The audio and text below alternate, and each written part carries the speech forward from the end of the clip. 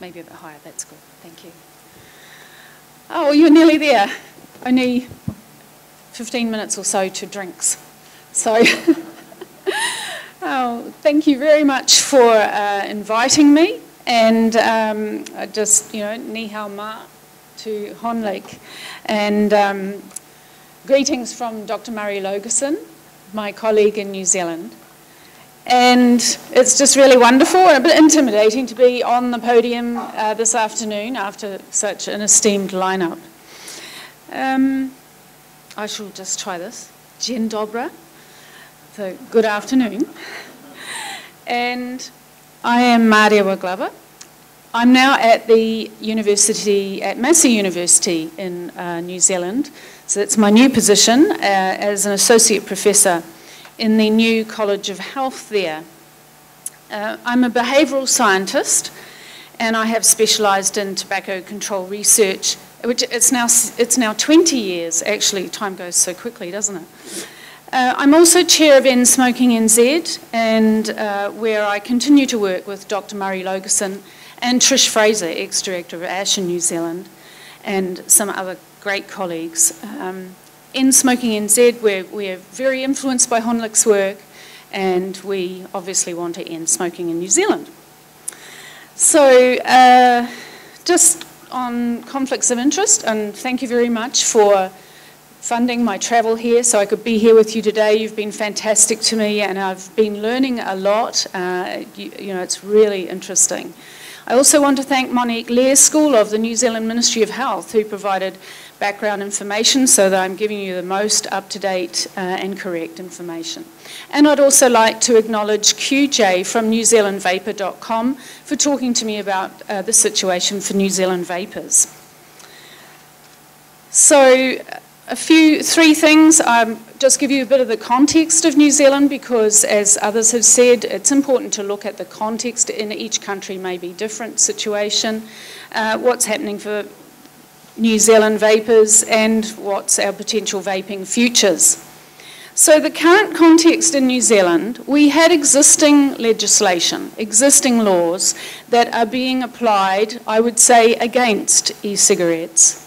So we have the Medicines Act and the Smoke-Free Environments Act, which we're famous for, and keeping in mind that that was brought in 1990, so we have quite a substantial history of smoke-free environments and reducing our smoking prevalence. We also have this goal to reach and become the first smoke-free nation in the world, to reach 5% or below in smoking prevalence. I think that's daily, by 2025.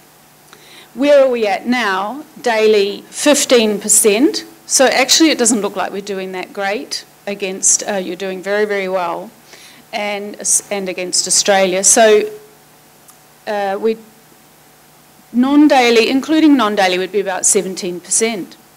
So I put that in just for you after what you said last night. So under the Medicines Act,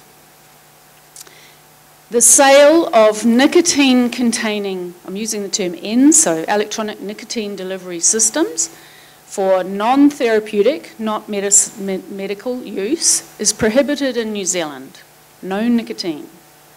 Nicotine-containing electronic nicotine delivery systems can only be sold for therapeutic use, that is for smoking cessation, if they have been approved by our MedSafe organisation. No products have so far been put through that process, so we have no approved electronic nicotine delivery systems. Note, industry people in the audience. Okay, now under the Smoke-Free Environments Act, there's also some clauses in there that impact on vaping in New Zealand. Electronic nicotine delivery systems with or without nicotine, so the hardware, that resembles a tobacco product, a cigarette or a pipe, that can be used to simulate smoking, cloud, hand-to-mouth. It's defined as a toy tobacco product, and it cannot be sold to anybody under 18 years of age. Ends containing nicotine derived from tobacco and not registered as a medicine under the Medicine Act, they are defined under the Smoke-Free Environments Act as an oral tobacco product that is not smoked. And therefore, under that Act, it is illegal to advertise, import for sale, sell, pack, or distribute, or you can distribute as in give to a friend. So, no sales to under 18, that's a good thing. We would probably want that in regulation anyway, so we already have that. But we do not have legal sale of nicotine for the use in ends. Now, prevalence, we don't have very good data. Unfortunately, this is just one survey, and they only pulled out, well, I think they only asked current smokers and ex-smokers if they had ever used an electronic cigarette.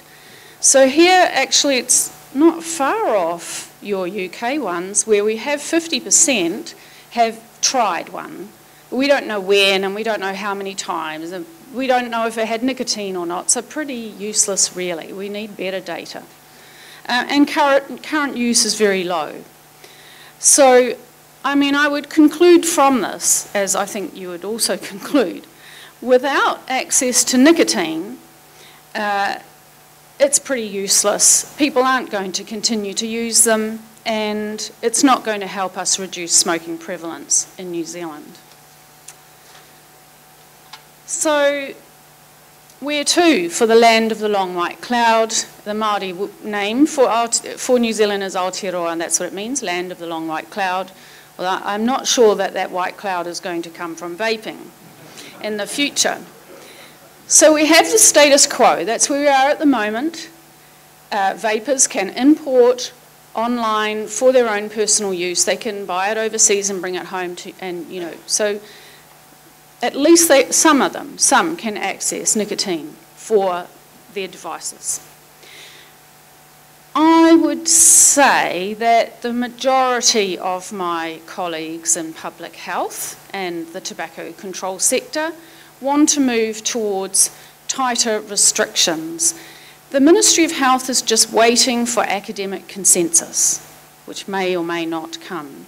The tighter restrictions, as Derek referred to, they want and they're proposing, it's a move, a positive move. I think that there is some recognition of the potential benefits of electronic nicotine delivery systems for reducing smoking prevalence, because now some of them that were very anti are now saying, okay, might be good, but you can only get it through a pharmacy.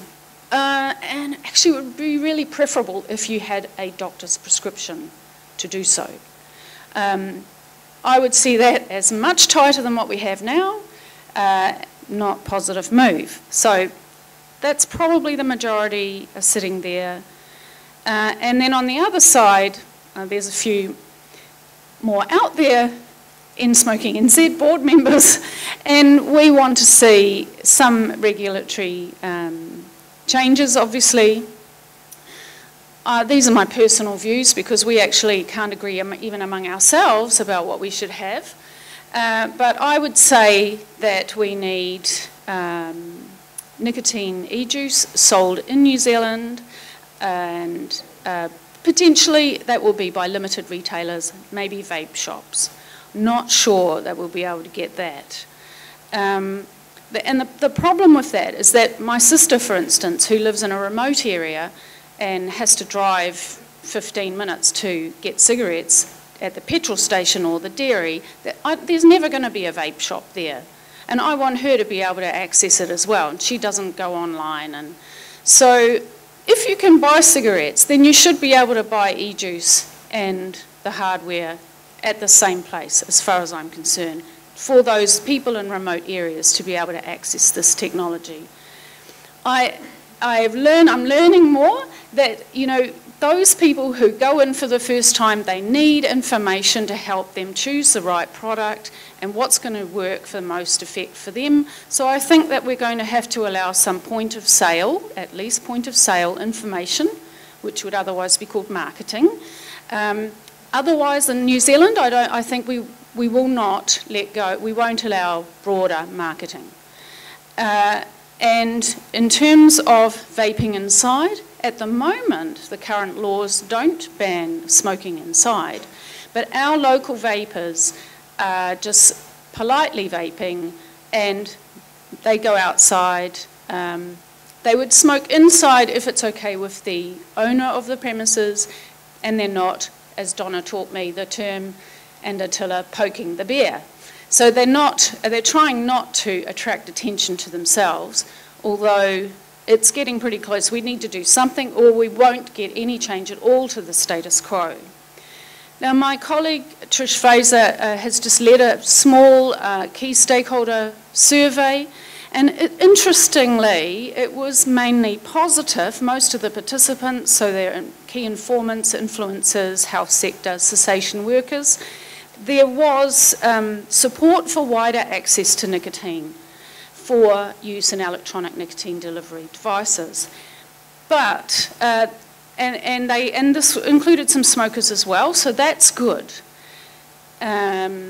Also, though, they all want more information. So ignorance is a real problem, and I know just from how much I've learned from my Australian mates over the ditch, and just being here with you all, we've got to do a lot of work with our local tobacco control sector, our cessation workers, in just, removing some of that ignorance around this new phenomenon. I'd just like to share a Māori proverb, he aha te mea nui, he tangata, he tangata, he tangata. What is the most important thing? It is people, it is people, it is people. Debate towards a consensus in New Zealand and potentially elsewhere about what laws we're going to need is being limited by a focus on electronic nicotine delivery devices as a product in relation to tobacco products only, not as a product, a new technology, a product standalone on its own. And vapers are mistakenly classified and thought of only as smokers, and this is holding us back. It's stopping us from seeing outside the tobacco control framework, that box.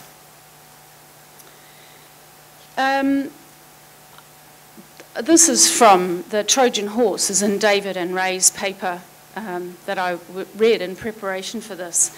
And I want to propose that ends are a Trojan horse, but not in the sense feared by those opposed to electronic cigarettes. The army that flows from the belly of the Trojan horse, yeah, I know you know, because some of you have been saying this yourselves in your presentation. The army that flows from the belly of the Trojan horse will grow in number until they swamp us in tobacco control, and in their thousands, they could rise up larger than the David we have ever been against the Goliath tobacco industry. And they are. The end of smoking, the end game is not in the product, the e-cigarette, it is in the people who have embraced the product as their saviour.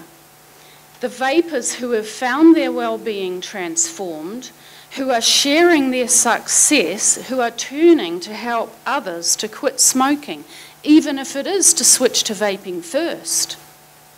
They will reach and succeed at supporting far more sustained quitting than our meagrely funded, and I'm sorry to say, hit and miss and not very effective. We absolutely know in New Zealand that our cessation services are not working. $14,000 per sustained quit attempt. The government are just dumping it all and going through a whole retendering, and oh my gosh, what are we going to do? It's that bad. And here we have a whole new community of people, a whole new identity, a whole new, thousands and thousands of people who will go out and will help more people quit and stay quit and get off smoking. Unless we stop them, why don't we let's stop them, you know, like that has got to be absolutely contrary to our public health goal of reducing death and disease, but that's what doctors and nurses and cessation workers and tobacco control people who have been in this longer than me are trying to stop this from happening. Instead, we need to be working with the vaping community, which you're doing at this conference, and we haven't even started to do at home. There may be things that we in tobacco control can do to help the vaping community in their fight against the tobacco industry, against the governments and those that would want to shut it down.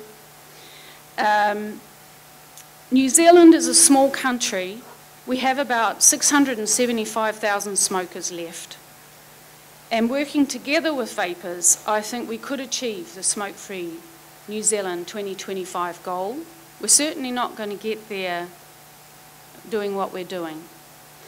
I just want to pick up on one point, Derek, that you said, and I think in terms of the tobacco industry, there's one thing they could do to send a very clear message that they are willing and want to change, and that is they could voluntarily withdraw smoked tobacco products from New Zealand, because we're so small anyway. I mean, it's not going to hurt, is it?